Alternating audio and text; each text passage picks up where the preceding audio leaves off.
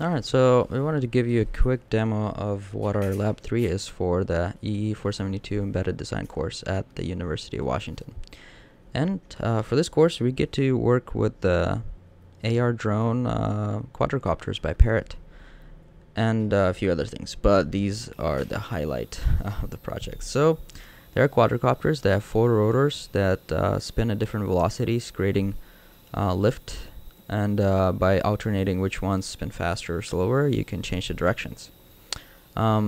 Basically, the rotor or the quadrocopter controls everything on its own. It has its own PID controller, and all the stability and everything, all the low-level control stuff is done on the drone.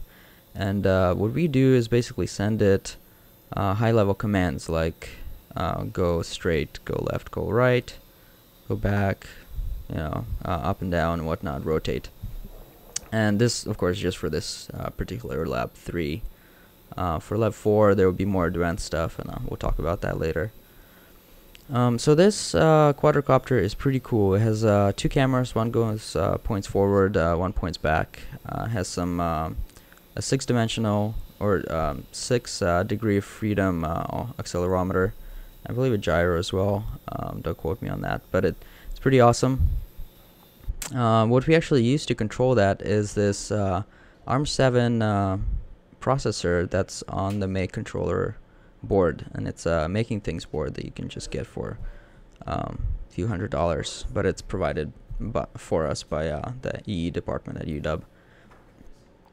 And we actually control it by using a keypad and reading the values off of that, and there's just regular switches.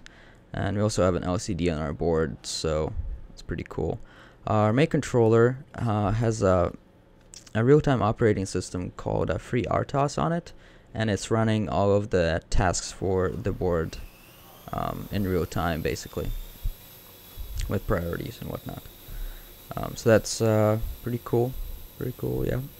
Another thing, we can't at the moment, since we're only sending single commands, we cannot get the drone to do anything amazing. For example, you can't go diagonally, as it requires going forward and in a direction. So we can't do that. It just kind of twitches, and that's something you'll see later on. But we are going to change that for the 4th and final project. We will have it actually do or actually update all of the directions at the same time, so you'll be able to go diagonally or perform other more advanced maneuvers.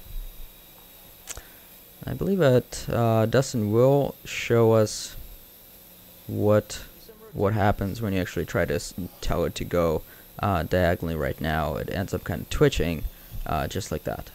So not very exciting, but we'll fix that and post another video for you guys.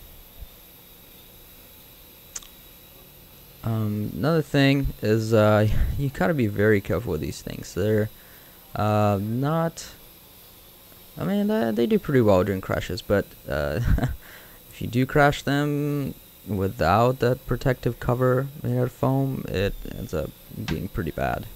And we'll have an example of what a crash would look like. For example, that running into the wall a few times. Probably not a good thing, but yeah, it turns out it was a controller error, probably something with stack overflow or something of the case.